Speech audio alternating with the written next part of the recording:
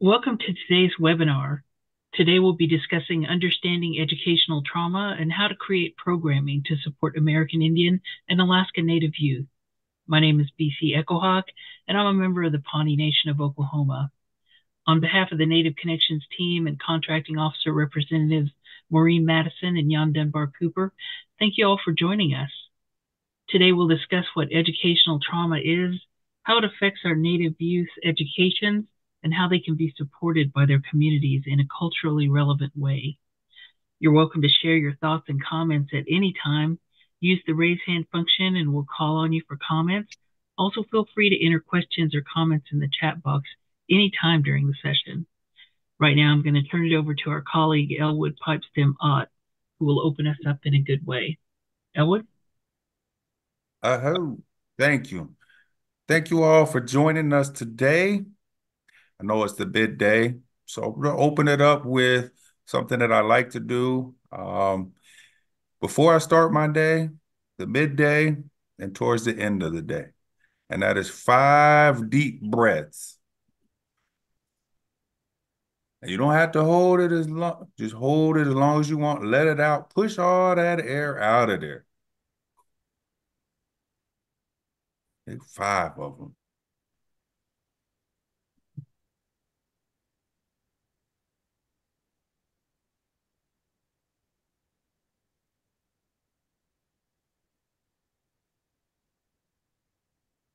It's refreshing for us.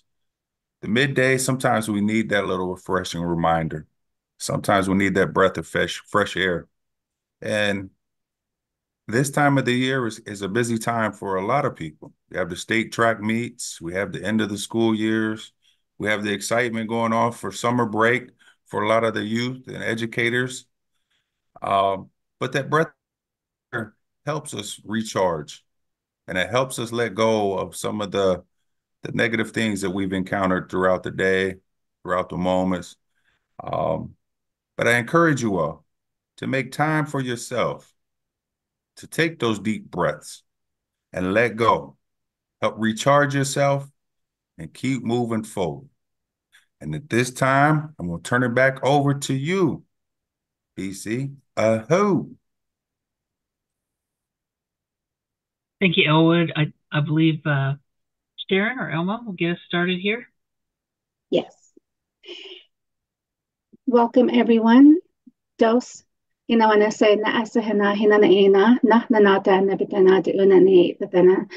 is Alma Brown. I'm with Native Connections. I'm a grantee technical assistant.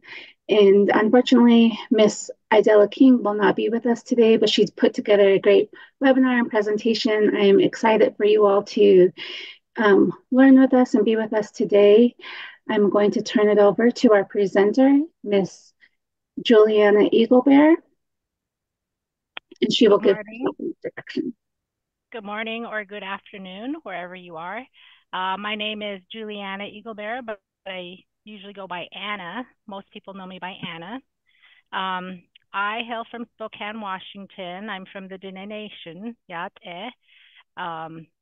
My clans are Stenjikine, Taba, Bashishchin, for you Navajos that are out there in our audience. I work for Student Services under Spokane Public Schools here in Spokane and kind of navigate between departments. So I'm also sort of an unofficial support person for our Native Education department here as well, even though I'm officially under Student Services. There's just not very many of us natives here in Spokane Public Schools, so we just kind of interchange quite a bit in some of the things that we do here. And thank you for having me. And I'd like to introduce Sharon. She has agreed to join us on short notice, and so we are grateful for her expertise and her excitement to be here as well. So Sharon. Good afternoon, everyone. Thank you for being with us. My name is Sharon Eagleman. I'm a member of the Fort Peck, Assiniboine, and Sioux tribes of Montana, and also the Little Traverse Bay Band of Ottawa Indians from Michigan. And as Elma shared, I'm also a grantee technical assistant, and I'm like she said, I am helping out this afternoon, and I'm just excited for this presentation. Next slide.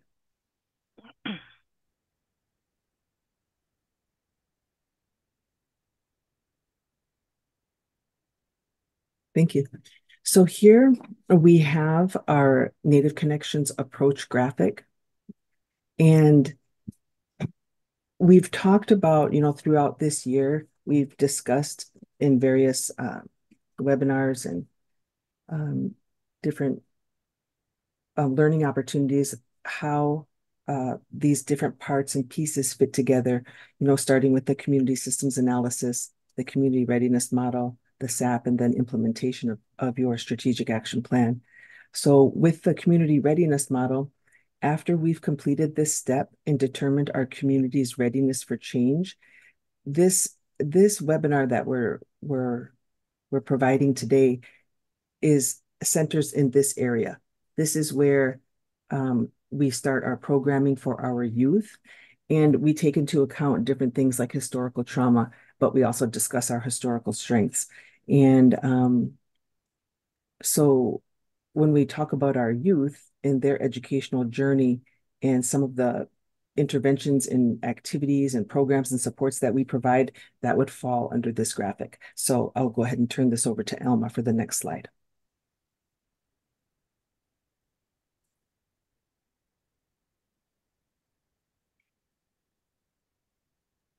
Thank you, Sharon. As Sharon has mentioned, we've really kind of delved into Native Connections in the 4 parts that the graphic shows. And this educational historical trauma webinar today falls right under the community readiness. How it can be culturally appropriate for the activities and the intervention strategies that your communities can provide.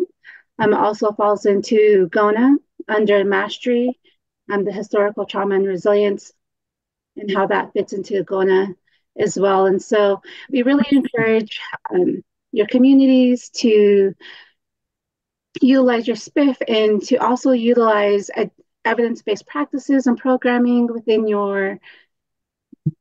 Native Connections and within your grant. And this is just one way how you can start utilizing Native Connections on a broader approach, and not necessarily within the 4-part series, but how other community activities that you do can tie into that as well. And so this is we really would like to start encouraging you to utilize that more within your own programs. Mm-hmm. Hey, Elma, can I say one more thing about Absolutely. the community? One of the things about historical trauma is this impacts every single youth within Native Connections somehow, some way, because a lot of our youth are in public schools or boarding schools. And our history, we have such a historical trauma to, the educational system that when we come across people like Anna, which you're going to hear from in a few minutes, when you really start looking at the resilience part of this, and it really can show you, how far we've moved away from those. We're moving away from those trauma responses.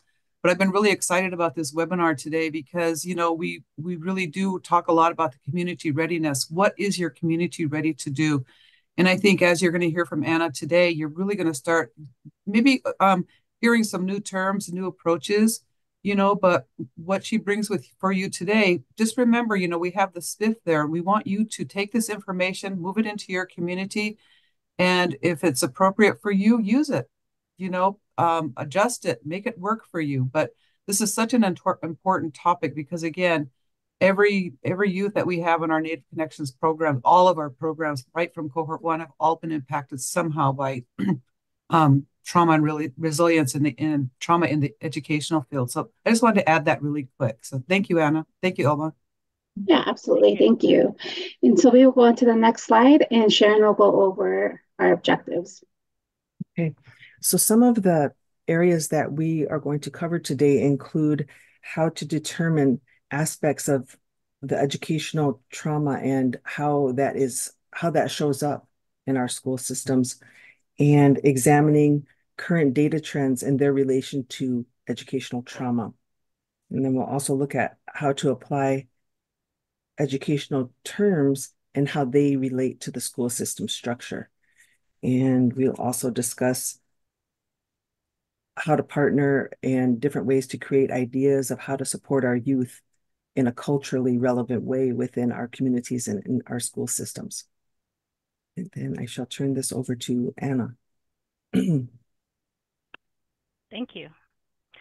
Okay, so we'll just dive right in. So let me, just to give you a little bit of background before we begin, a little bit of my background. I've been in education for a number of years. I have taught in public schools on reservations, on the Navajo Reservation and Colville Reservation and the Spokane Reservation here in Washington. Different types of schools. One was a culturally run boarding school, and two of them were public schools on the reservation location. And currently, I have been a number of years in the urban setting here in Spokane, the city of Spokane. So I feel I'm hoping that with this presentation, I can hit the various backgrounds of maybe where our viewers sit in terms of learning and gaining from this presentation. And hopefully I can glean a little bit of what I've learned from coming from Indian education from those various backgrounds, because they are definitely a lot of variances, a lot of different perspectives, even down to tribal influence in terms of where your location is. And it's been my experience, some tribal influences are stronger than in other places. So, I mean, there's just no one fit all scenario. So if you have any questions, feel free to put it in the chat, or, you know, however they presented it, because I think for the most important part, as far as where I'm coming from, is to teach and learn. This is what this presentation is about. So with that, we'll dive right in. So what is historical trauma? So we have a fact sheet loaded up, and I think there's a little, what do you call those, Q code there that you can use your cell phone to locate. And it's actually a fact sheet. It's pretty, I think it's a pretty straightforward, short clip. It's a real easy read. And it kind of goes into the straightforward definition of what historical trauma is. And historical trauma, as we know it, as it's defined in this sheet and among many other organizations, is that it is a trauma that is cumulative and collective. So pertaining to, for example, Native Americans, we have a lot of historical trauma, as Deborah has mentioned. And what we know about that is that even if the trauma is not experienced first person, that if a grandmother had experienced trauma, that trauma can actually go through the generation, and there still will be residual behaviors and reactions from the grandchild.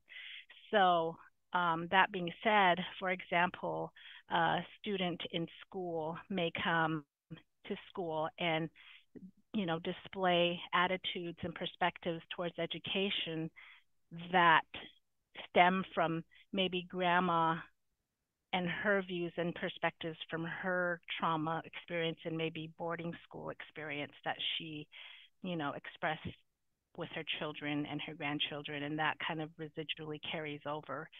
So that tends to happen quite a bit. And even in the urban setting, I see a lot of that. We have families that relocate from reservation areas into the city.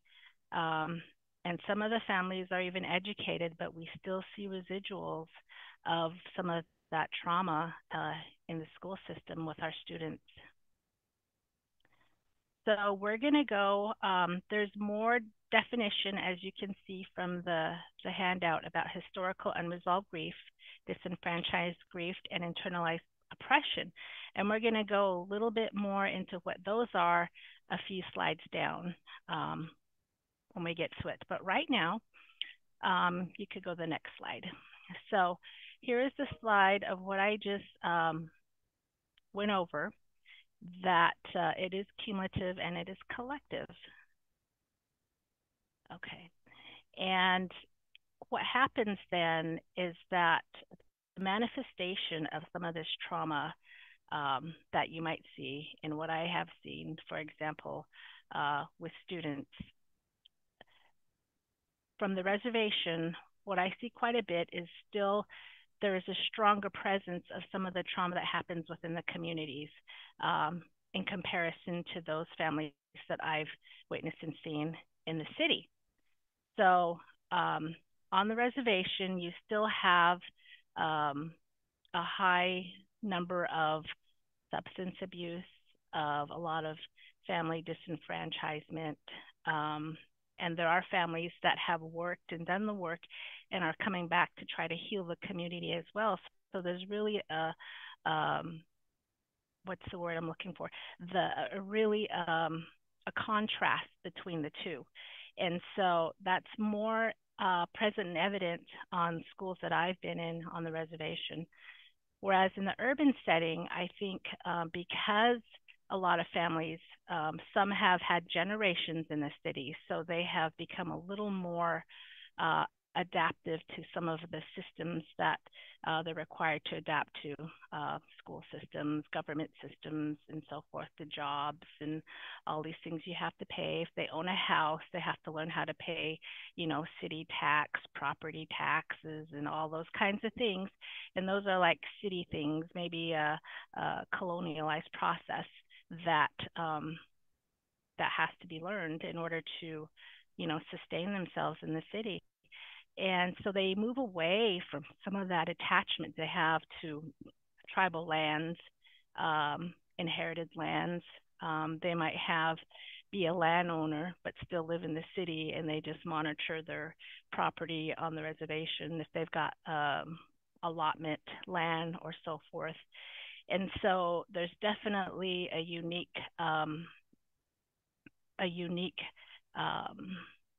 formula in terms of how they have to coordinate those two worlds.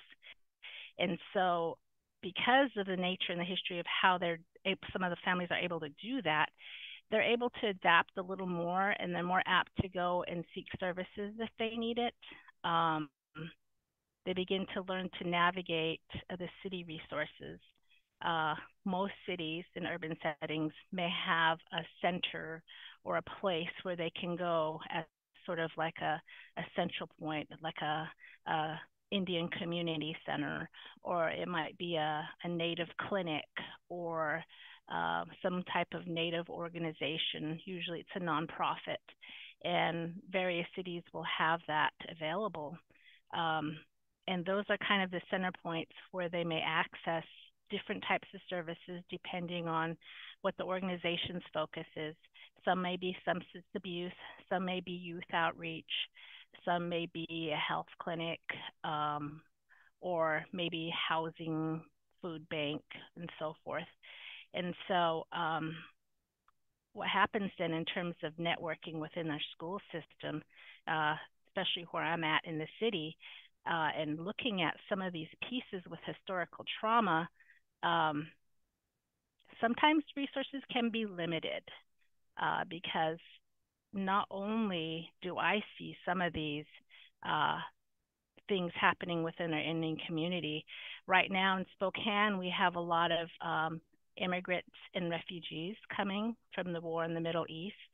A lot of Ukraine refugees are coming over, and people from the Middle East, Iran, Iraq, Palestine, and so forth. And we're seeing those kids in the buildings, and they are demonstrating a lot of the same behaviors, which, of course, is understandable. They are, their families have recently experienced immense trauma from war, and so they become shell-shocked. And what happens is it really puts a strain on some of the resources we have in the public schools. If you're from a place where you're directly on a reservation and it's not urban like what I'm in, and your resources may even be more less expansive. And, you know, it does become a challenge in looking at how can we provide services for kids and families that might have and deal with some of these items stemming from historical trauma. Next slide.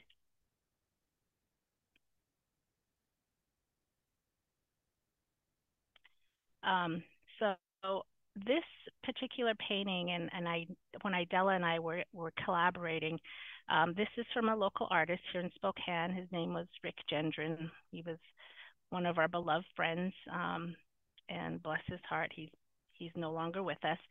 But his painting was very explicit in terms of the boarding school experience, historical trauma, you know, the cutting off of braids when they were going to enter into the school. It's like a severing of one's identity.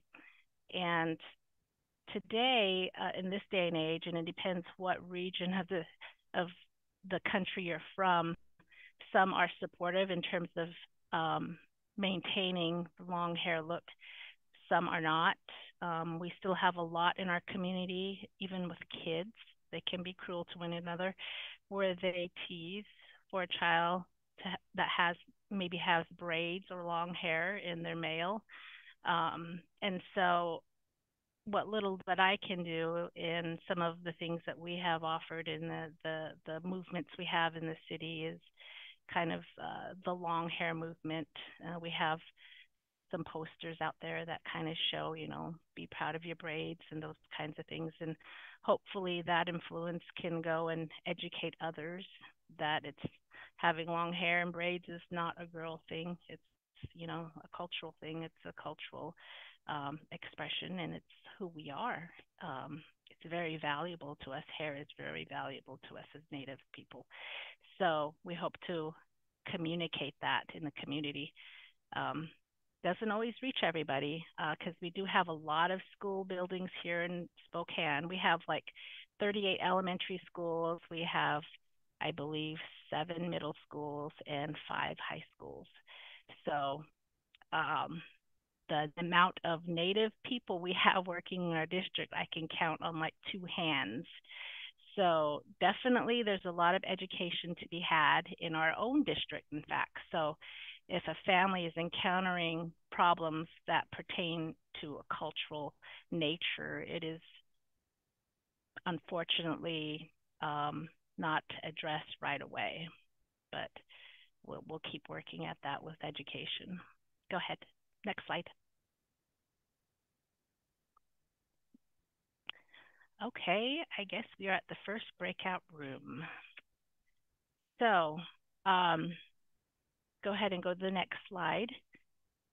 We have in our breakout room, what we'd like to do is you as participants to discuss stories within your breakout room of experiences that you have heard from family members, or even maybe your own experiences when you were in school, or that you've seen other people, classmates that may have experienced that pertain to some of these things that, you know, kind of tie to some of that trauma in, you know, educational experience. For example, you may have heard a story about your grandmother that she may have told about one of her childhood experiences pertaining to boarding school, or an aunt or an uncle or a cousin, and so forth.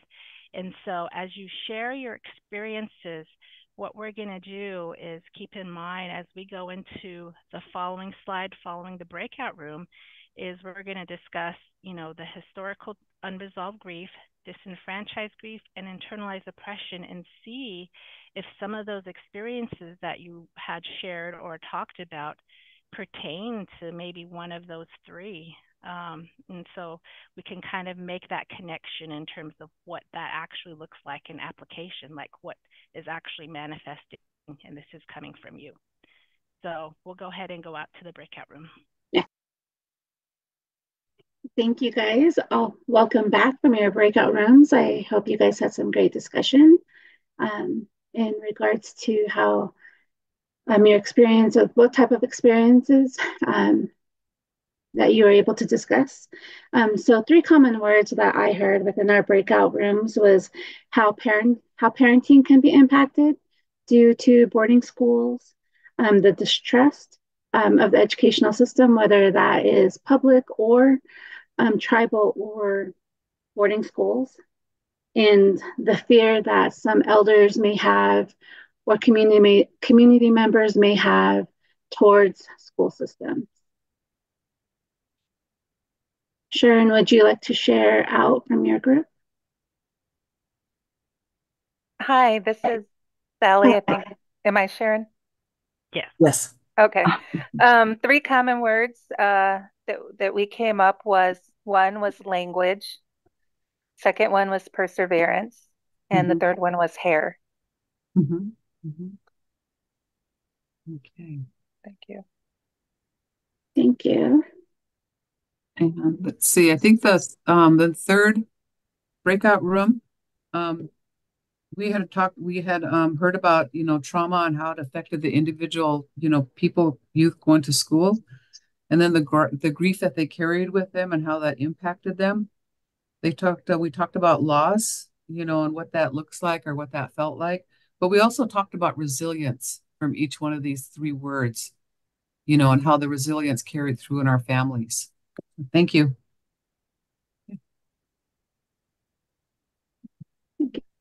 Turn it back over to you, Juliana. Oh, did we have two more breakout rooms or just the two? We have three total this time. Okay. And three shared already? I think we had one more. No? Okay. Well, all right, we'll go right into it. So listening to the three words pertaining to discussions and all the ones that keep coming up, the themes, the first, go ahead and go to the next slide. Sorry, Mark. Okay, so we have historical unresolved grief.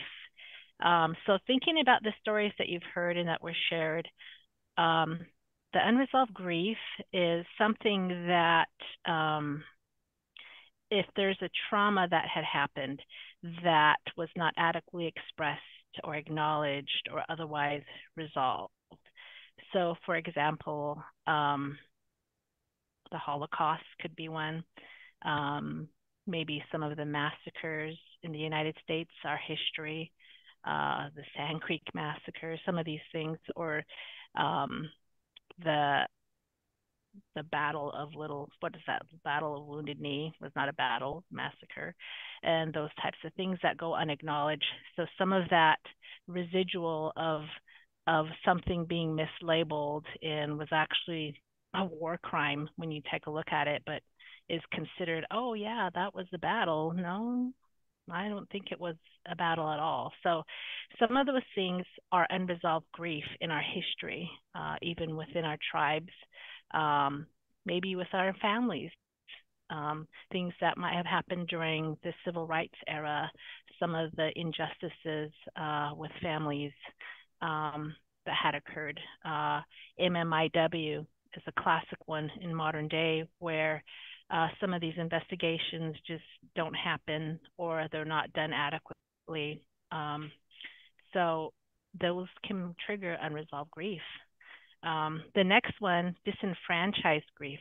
Now, this is when a loss cannot be voiced publicly or is not openly acknowledged. A perfect example of that would be Every Child Matters movement, when they found all the graves in the boarding school areas and up in Canada. And I think us in the States, we all know it's similar down here, but no one's talking about it. No one's going to acknowledge it.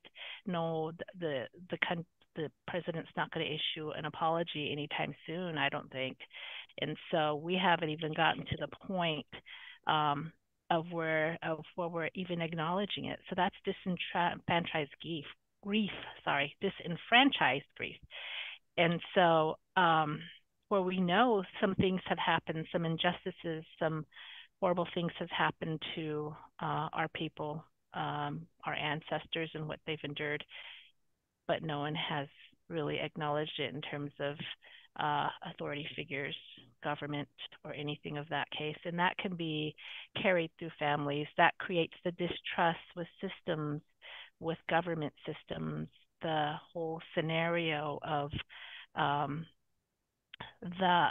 let's keep the door shut and the curtains pulled, and we're not going to answer the door right away. And I have this story with my own kids where none of them have any of the boarding school experiences or anything that I, my husband, or my parents have had. But one day we had this visitor knock on the door, and my kids we were all in the living room as a family. Well, someone knocked on the door and they scattered like cockroaches. They took off, and I'm like they were hiding from something. I'm like, what? So, I go and, go in the door, and it was just someone selling, some kids selling candy bars or something. It's something very non-threatening. And I just dealt with it, and I called them all back in. I said, why did you guys all run? And they're like, I don't know. And they couldn't even connect why they would try to run and hide. And so I'm just like, wow, I wonder, some of those behaviors had manifested because as kids, we did that. But we were afraid that, the school was going to come and take us because that's what my mom had said happened to her. So we connected that. But for the life of me, I couldn't figure out how my kids ended up doing that, even if I didn't say or share that story openly with them. They somehow inherently did the same behavior. So I think, as far as we talk about historical trauma and how they manifest, even with all that unspoken language, body movement, maybe reactions, somehow they've also have inherited some of those same fears without even intentionally being taught. And that's how it kind of goes and trickles through the generations. Now, the third one, internalized oppression. Now, this is one that is very common that I've heard even in our discussion. So, internalized oppression is the result of historical trauma where they begin to internalize the views of the oppressor or perpetrator. Now, what happens then is this causes that cycle of self-hate. It manifests in ways like, let's say you're in an urban setting and you have a group of Indian kids, and there's not very many of them, there's just a few, but they end up getting in fights all the time with one another. Well, they don't fight with anyone else, but they will fight with one another. Or they tend to pick on that kid who is Native, the only other kid. Maybe they're in a different class or whatever. And it's like, why would you target that kid? I mean, you've got, so many other options, especially with the building that I'm in, but they'll target that kid and the only other Indian kid that's in the school. And so that is a manifestation of internalized oppression. When you look at a form of thinking about the things, what's the phrase I equate that with? These are the things I hate about myself that I am going to perpetrate against someone else. That is internalized oppression. We also see this in social media where sometimes something goes viral, right? Someone does something, and then in Indian country, they'll reshare like the whole, I don't know if it's the recent the recent Gathering of Nations scandal. It just kept popping up on my feed. The memes and the all these things about the things that are happening and the political views of that powwow and what the sponsor said, and then the gossip flurries. Well, anyway, some of that has to do with internalized oppression. It has to do with things that we've been oppressed by for so long, and there's a few of us that are beginning to recognize and speak out about it, and then there are those who will sit back and say, no, I'll just deal with that. And so it begins to manifest some of those things that we have just been quiet about for so long. Then it causes a conflict between those that aren't ready to deal with that and those that are tired of it. And yeah, I'm going to speak up and say something about it. Then we cause a conflict between the two parties. And we see a lot of that in Indian country, I think, in various platforms politically, when you think about tribal elections and tribal politics,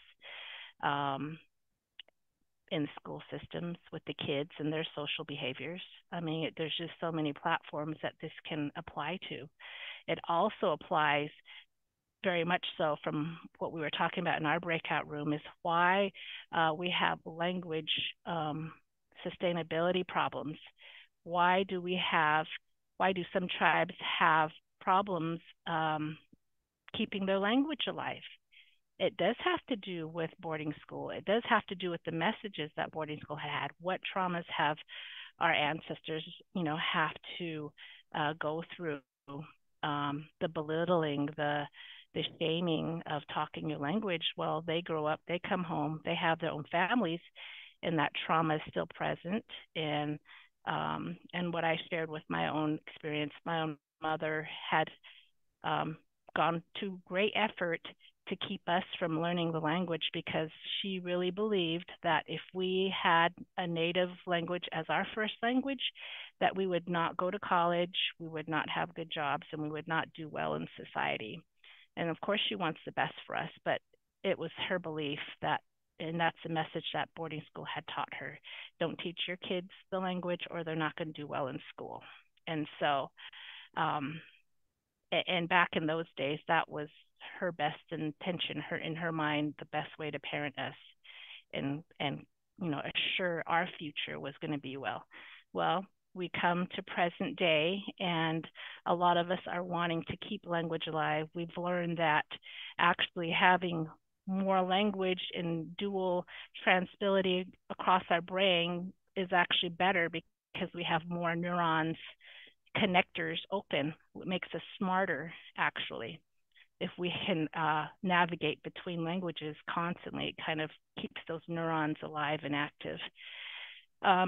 So that's what we talked about. And so when you think about your experiences, you may have hopefully connection to at least one of these three, and it'll help you understand maybe some of the groups you're working with. You might see similar things that manifest that may pertain to one of these areas.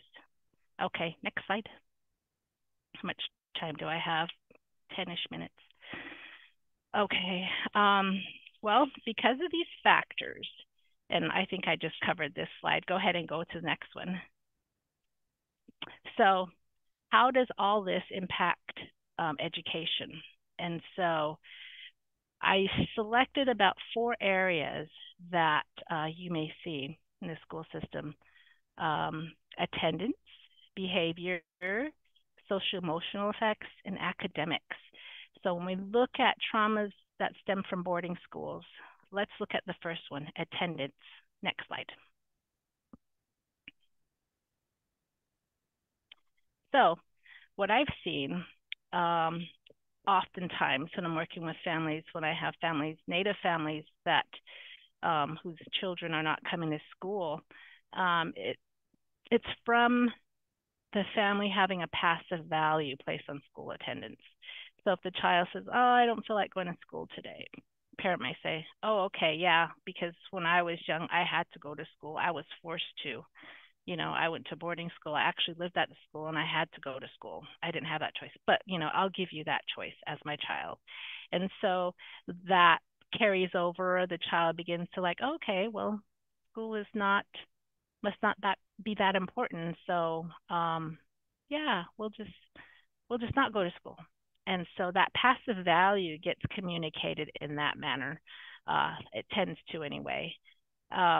So the other thing that you'll see quite a bit is the school will get involved with home, where school is calling home all the time. They're getting phone calls. They're maybe do a home visit once or twice. And I've been the fortunate one to be in that position as well as far as home visits. Sometimes the door will answer, sometimes it won't. And so all it does is it actually supports that whole story that I told you beforehand when my kids scattered, that, oh, the school is here, be quiet, don't answer the door. There's that systematic oppression, like, oh, the school entity of school is coming, and we have to be quiet, or I think they'll say they'll take you away. They won't put it in those terms, but somewhere it triggers in their mind that similar trauma that maybe their grandparents talked about or whatever, and that fear is still present. So they won't deal with it. The other thing that impacts attendance when kids don't come to school is, especially in our district, when we look at Native education,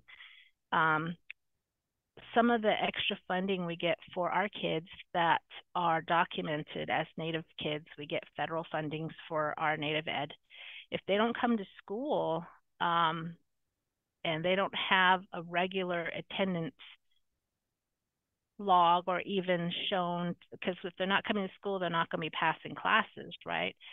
That it does have immense impacts, especially if the kid is in high school and not coming to school, then that leads to failing grades, and failing grades leads to no graduation or delayed graduation, and it affects our graduation numbers. The colonization impact of this, of course, is that us as a government entity, school, we are mandated by all these things from the state, from the feds. We have rules to follow. We have numbers to meet. We have certain data to uphold. If we have grants, we have to meet that data. And, oh, you haven't reached this percentage. That was our goal, is have this percentage number of kids graduate, and we're not there yet. Or our attendance needs to improve by so much percentage, and we didn't meet that yet. And so a lot of organizations, and even some of you might be in this position where you are kind of charged to figure out how are we going to make that improvement. Go ahead, next slide.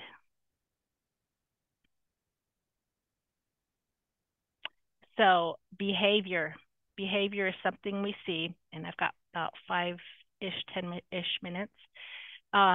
So we talk about ACEs, and I don't know if many of you have heard ACEs, maybe all of you have. It's Adverse Childhood Experiences Indicators, and this is actually a measurement tool that a lot of mental health places, maybe some behavioral health places kind of utilize, where it measures a student's score, ACEs score, if you will, to kind of determine the impact of trauma that person has sustained. So a person with a higher ACEs score, of course, might be at higher risk.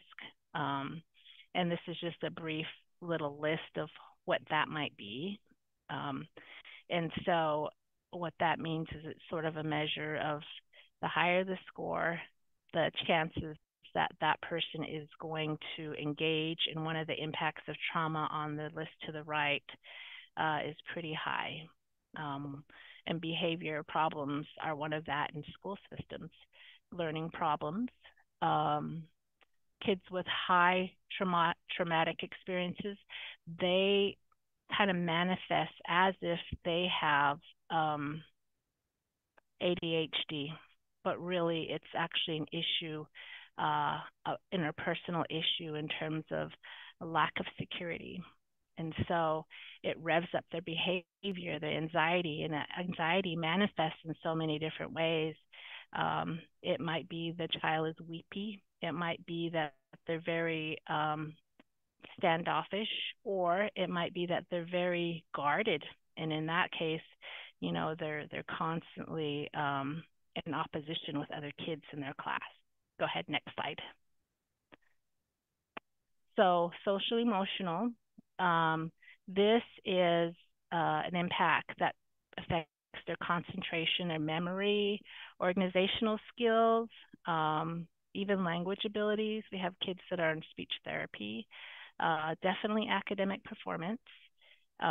You'll see inappropriate behavior in the classroom, whether they can't gauge how to react to something. A lot of times they will overreact in terms of, either they'll cry or they'll lash out physically by hitting someone who that were teasing them and they were just joking, but, this kid will come out swinging. Things like that. They'll have difficulty forming relationships or keeping relationships. There's a lot of hypervigilance. So if something goes on in the room, this kid is really paying attention, especially if it's something that pertains to some type of conflict, even between adults. And they tend to display a lot of oppositional or disruptive behaviors. And that is also kind of in parallel to like things that you'll see with a student who has attention deficit disorders and anything like that. This kind of can be in the same ballpark, and sometimes it's hard to delineate if you have how you deal with that type of behavior, depending on where it stems from, really takes a lot of observation, a lot of knowledge of family history, those kinds of things. And there's ways that you can use to help deal with some of those behaviors, and it's kind of my job here in the district, what I do. Okay, next slide. Oh, go back, academics. All right, so academics definitely, it impacts graduation rates, grade level readings, grade level math. Child is impulsive, so therefore they tend to be sent out of class quite a bit. What it does is the impulse behavior stems from what we call a lack of security. And I don't know if some of you have heard that circle of security theory that they have out there. The guy who created that, or actually does a lot of work with that institute, is actually here in Spokane. So we're kind of blessed to have him come into our buildings and actually train us about circle of security and what that is and how that manifests. So it's kind of a cool perk of being here in Spokane, in the same place where this institute is. Okay, next slide. So this is something that he talks about. So part of the circle of security is when a child has a secure base, the child is secure enough to go and explore. They'll go out a little bit. They know they're being watched and they're feeling safe. The child who does not feel secure, they have to reside in a place where they are constantly looking to be protected. They are constantly having to find a touchstone person that they know can protect them. They tend to be highly attached or detached at the same time. So they get very weepy if their person they consider their safe person goes out of their area or is gone. They'll get really scared and they don't know if they're coming or going. And oftentimes at that point, when they know they don't have their secure base present, they'll then go off and they won't acknowledge boundaries or barriers, or for example, they could just wander off somewhere without even knowing that that's not the place to go. And for example, we have some kindergartners here who will just walk out of their classroom, and we had one just go out on the playground, like there's just no connection of like, we don't do that. And he just went and did that because his secure base was not here. So therefore he had no boundaries. Whereas a secure child, they understand that concept. They are able to adapt with their safe person. So if safe person mom is not there, they're at school, their safe person sensibility will transfer to the teacher or another school employee and so forth. So they know that they're safe in this place. And so those are the two differences that you'll see in how they manifest. Okay, next slide. All right, so how much time do I have? Do I have enough time to go over this by any chance? Anybody? So we have go ahead. So we have about 28 more minutes, and so I think that you do have some time. We have 8 minutes scheduled for the next breakout room, but we can take that down to 5. So okay, we have time. Okay, great. All righty. So the next is the educational alphabet of abbreviations. So if you ever are working with a school or you're in an organization that supports a school system or is sort of like an advocate for Native families in a school system, or what have you, whatever the situation may be, you may be invited to assist with an IEP meeting, or maybe go for an FBA or anything like that. And so in the school lingo, we have these acronyms that I deal with quite a bit, but if you're not familiar with them, I believe I found a good little cheat sheet that I think is going to be downloaded to the chat. Is that correct? That you can use if you're ever in a situation like that and you're like, I don't even know what kind of meeting this is. I'm supposed to go to the school and I'm supposed to be at this meeting, but what does it even mean? Yes, the resource will be available in the chat. Okay. So an IEP meeting is something that pertains to special education. You can go to the next slide. So it is Individualized Education Plan is what the acronym stands for. And when a student qualifies for special ed, it might be one of those initial meetings you might be invited to where they are going to talk about whether or not the student will qualify for special ed services, or if they didn't. And sometimes if they don't qualify for special ed, what they'll recommend is a 504. Now, the difference between an IEP and a 504, a 504 document is what we call sort of like a document that still hits within the laws that offer and provide equality for all kids and learners, but it's for general education kids that did not qualify for special ed, or the need for special ed is not present. Maybe it might be a temporary thing that they need for a certain amount of time. For example, if a student broke their hand and it's their writing hand and there's going to be tests coming up, they might have a 504 written where they might have special accommodations needed so that they can do their tests and still have a good chance. Maybe they might have a scribe assigned, and that, as far as the laws and all those things that are concerned, it's just sort of a official way of saying, okay, yeah, we're allowing this during this time so that this can happen. Whereas an IEP is something a little more long-term. So if a student qualifies for an IEP, let's say in second grade, the IEP can follow that kid clear up through 12th grade if he qualifies for whatever reason, depending. What they'll do is they'll do an assessment where they'll see if his need is due to a learning disability, and that learning disabilities won't go away. It's just something they have to learn how to accommodate and deal with, and as they go through life. So within the IEP, however, if they have behavioral needs, they'll have something. Possibly not every kid will have this, but some that do, that need that extra support for behaviors, they'll have what is called an FBA, which is a functional behavioral assessment, and they'll oftentimes be paired with what they call a BIP, a behavioral intervention plan. And so what the function of behavior does is it actually goes, and the person doing the plan will go in and do several observations, a handful of observations, and really connect to see what the behavior of concern is, and does it pertain to the kid, or does it pertain to the environment? Does it pertain to maybe teaching style? I mean, there's so many things to look for when you're doing one of those. And once that's determined and the function of behavior is determined, it falls in the category of under 4 functions of behavior.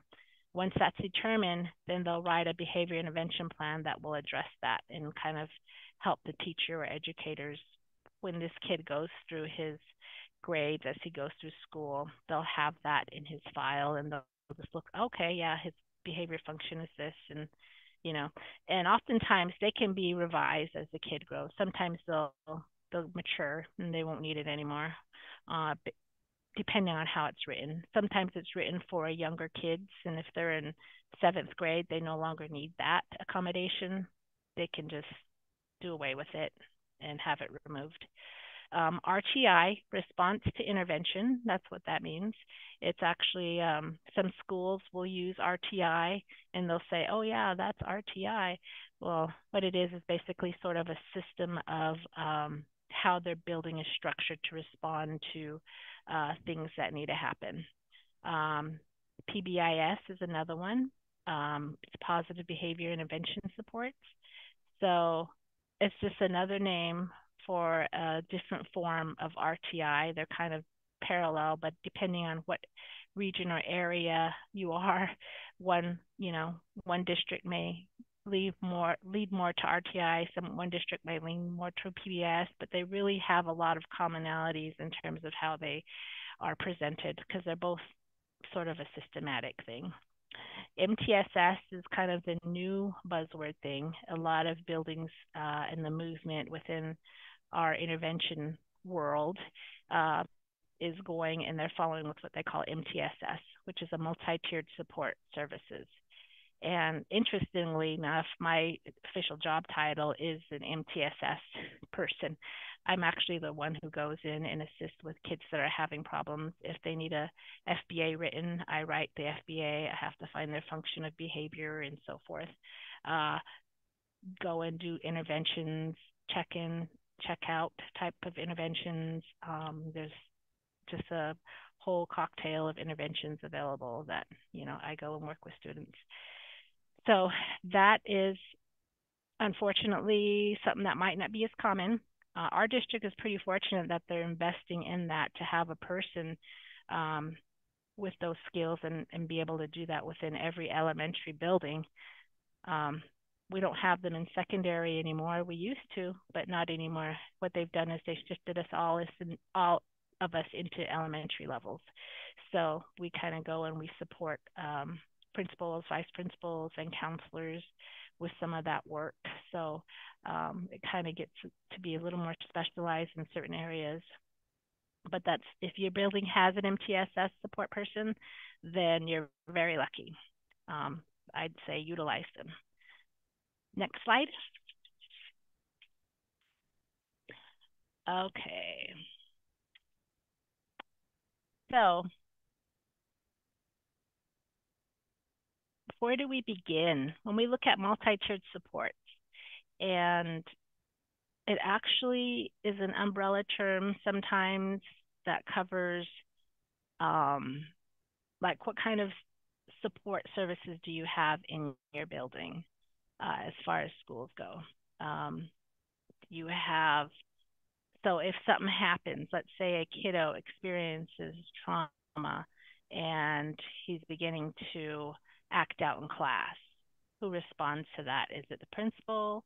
Is it the counselor? Is it another support person you have in building? That's not the MTSS, but maybe someone who's like that manages behavior. Some buildings can be very punitive. Some are very socially, emotionally supportive. So it really does depend where you're located and what that multi-tiered support is going to look like. Basically explains how is the building support services created and how is it set up. So when you look at that and you look at the community that you're in, or even the kind of school that you're in, some schools don't have the funding to hire an outside person just to do that. So they have to be creative. They might hire instead of a certified person is someone who has the education and the certificates to do it, like myself. Or they can hire a classified person. A classified person is someone who has a high school diploma, but still can do the basic stuff. but they won't be able to do reports or go in and do observations or any of the things, the upper level things that maybe I would do. So it just depends the area that you're at and looking at how you're going to work with them.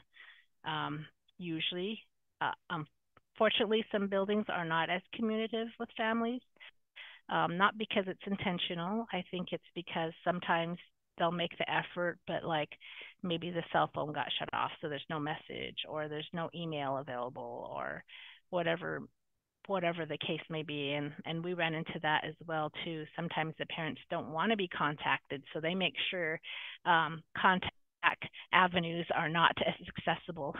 And when we relate that to the whole trauma stuff that could fall under that as well. Please don't talk to me, school. I don't want to talk to you right now. And so therefore, I'm going to make it really hard. We have a lot of wrong numbers listed that were entered in the registration forms. If parents don't want to be contacted, they'll intentionally put the wrong phone number.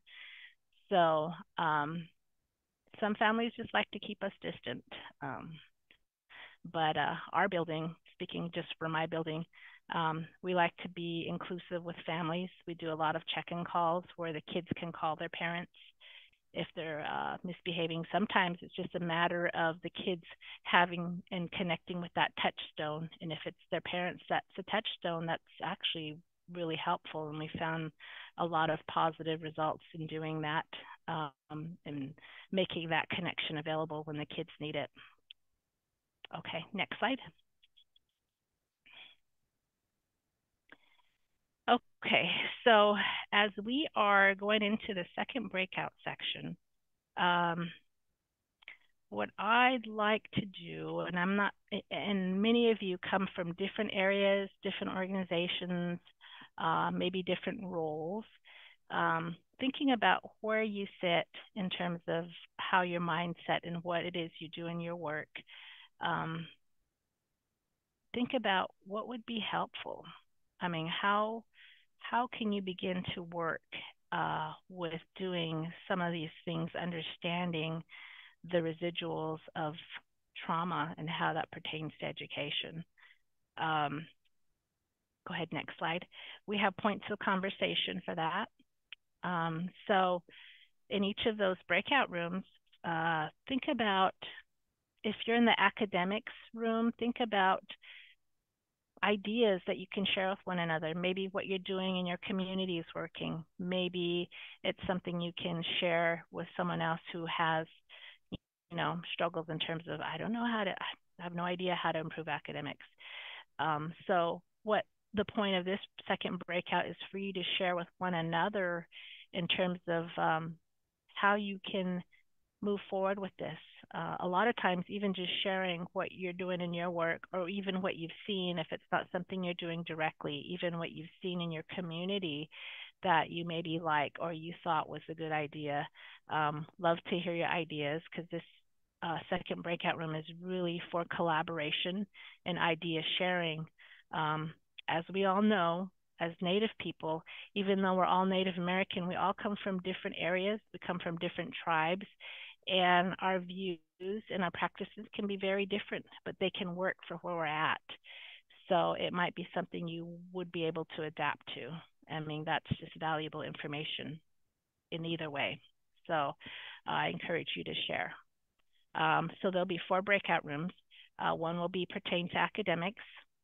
One will be pertain to attendance, behavior, and social emotional supports.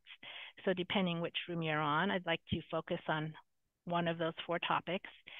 And some of these points of conversation, I think we can leave this slide up so you can reference. Room 1, what type of supports did you guys come up with for attendance? What kinds of things ideas were talked about? So some of the things that we talked about in regards to attendance is, and how we can mend, heal, and create trusted families that need support to get their kids to school on time. Some of the schools that I have worked with, that could be as little as providing an alarm clock, providing them clean undergarment socks, providing them a place to wash their clothes so that they can come to school with clean clothes, or washing their clothes for them so that they will feel comfortable coming to school instead of, because sometimes it's just those little things, you know, they don't want to come to school with no socks, or they don't want to come to school with dirty clothes, or maybe they don't have a phone that is in working order. So just those simple alarm clocks that you can buy at Walmart for $5, those make huge impacts within a household. So those are just some things. And also asking the family what type of barriers they have, listening to them, and taking in consideration for those. Maria? Thank you. I just wanted to add too, looking at those resources, like you were mentioning, the clothes.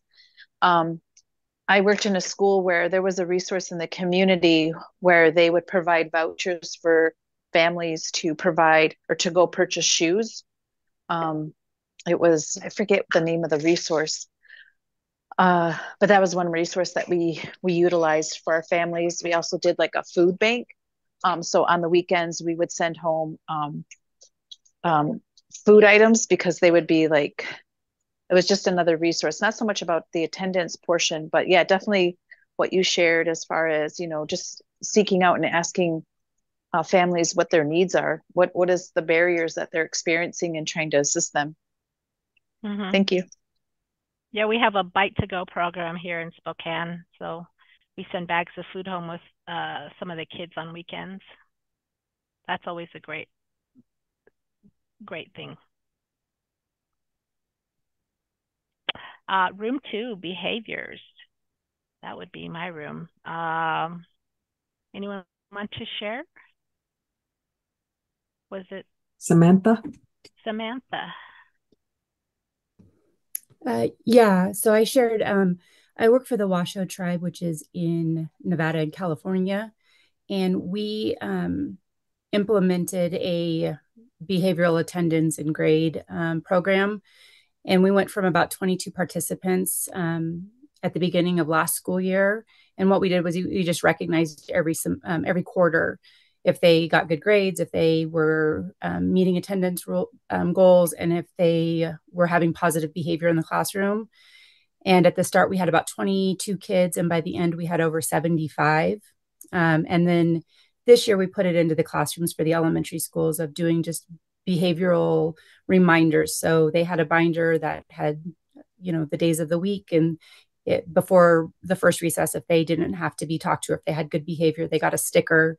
And what we found was that just that internal pride that they were feeling really improved the behavioral outputs of the kids who were deemed behavioral issues. Thank you, Samantha. Social and emotional learning, room 3. Hey everyone, my name is Dawn Ironhawk. I am working with the Native Connection Suicide Prevention here on Spirit Lake in North Dakota. For our program, what we do here on Spirit Lake, we kind of do something like a talking circle with the youth, because I know there's a lot of children here that don't have that support in the home. There's a big trust issue a lot, so that's why we do these things with our youth. We try to meet with them at least once a month, and and then try to get like their inputs on stuff on what their ideas would be and how it works for them. That's how we do it here, and we work with our local schools. And then some of the other ideas that came up in the talking or in the group was some breathing techniques, using cards, like a weighted blanket or vest. I think that was it. If I missed something, if someone can, that's pretty much what we came up with. Awesome. Thank you, Dawn. Room 4, academics.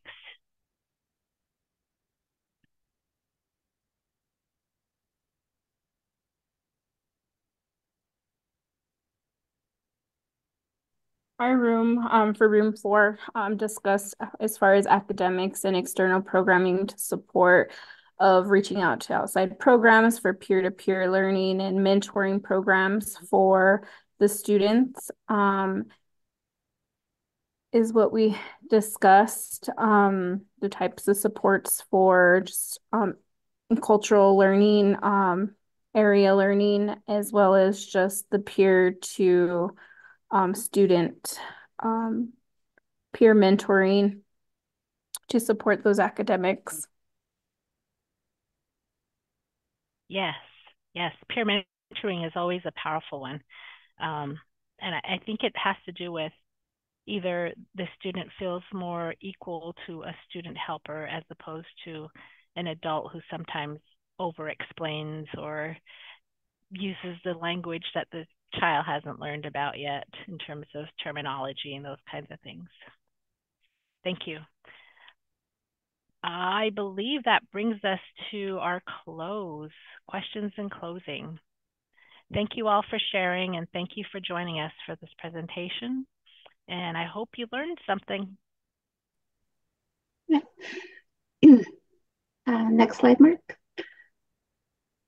I would like to extend our gratitude toward Anna Eaglebear for joining us and creating such a safe space to talk about something that impacts all of us in different ways. So thank you for talking about education and how that impacts and historical trauma and how that impacts our youth in our communities. So thank you all for joining us. Thank you for being on a call. If you have any questions or anything you would like to follow up on, please don't hesitate to reach out to your GTAs and they will get those questions over to us and we will follow up.